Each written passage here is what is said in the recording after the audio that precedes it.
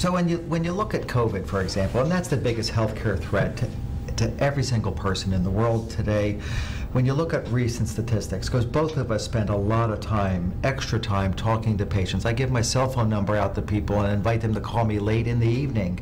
I've done it 10 times a day to call me after the show.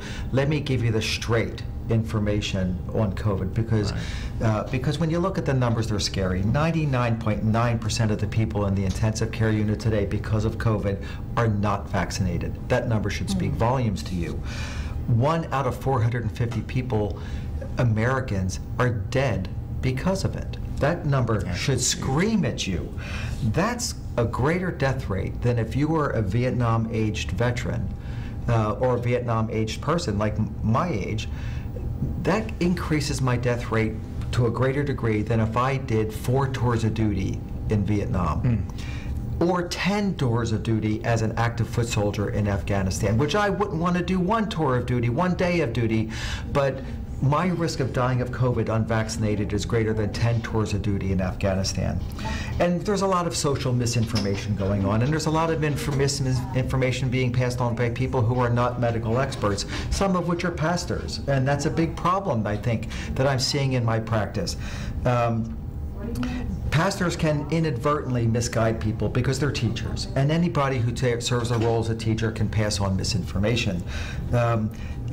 In the Bible, there was leprosy, and that was a disease that we talked about quarantining for. We talked about isolation, and that's really the premise of wearing a mask and not going into social events like football games without being vaccinated or protecting yourself or the people around you with a mask. That's been written about heavily in the Bible, and it can't be discounted. Of all the apostles, there were 2 that really weren't lay people, right? Which one was a physician. And so we can't ignore the advice of physicians. There were no evangelical pastors as apostles.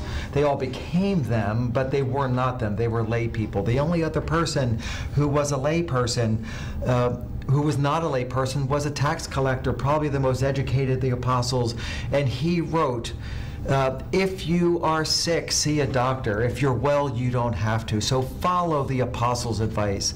See a doctor if you're sick. Follow our advice. There's a reason why 99% of doctors are vaccinated, because we do know something that the average public doesn't. 100% of infectious disease doctors are vaccinated. 100% of immunologists are vaccinated.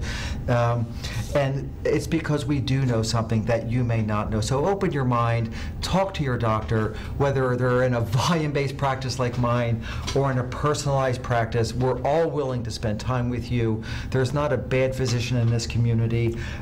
We all want you to live. Remember, get vaccinated. The life you save may not be just your own. It may be the one that you love the most, that you may transmit that disease to and be directly responsible for their death.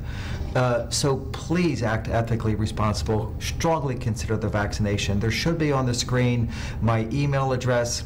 It's at the bottom.